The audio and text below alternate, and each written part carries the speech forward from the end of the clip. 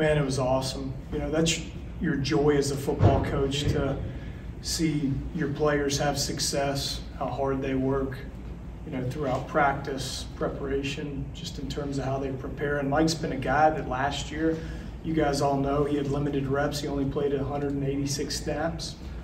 Most of was at the nickel position, you know, and took on a big role for us this year, playing will linebacker, and has done a tremendous job, and was on both of those plays just executing his assignment, and two really big plays that Mike will remember forever, and can't tell you how happy I am for him, and just look forward to him finishing the season strong and having a great month of November.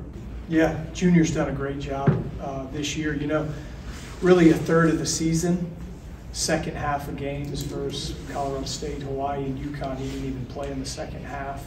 So, you know, all the stats and people look at the tackles to see who's doing what. So a third of the season, second half games, he didn't even play in them. And he's very, very supportive of all of his teammates and wants them to do a good job, wants them to get in the game. So Junior's doing a tremendous job. He has a great understanding of the defense, what's going on around him. He's played good, really happy with him and his progress this year. Yeah, well, we've got really, really good leadership with Coach Harbaugh as our head coach, and the way that he structures practice, and the motivational speeches throughout the week that he gives to our guys is fuel, and really gives them good energy to go out and to finish and to play 60 minutes and 4 quarters of football.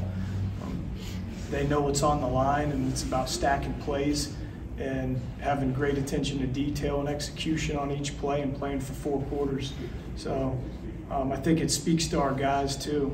Every game's not going to be perfect. Things aren't always going to go your way, but it's how you respond to what happens.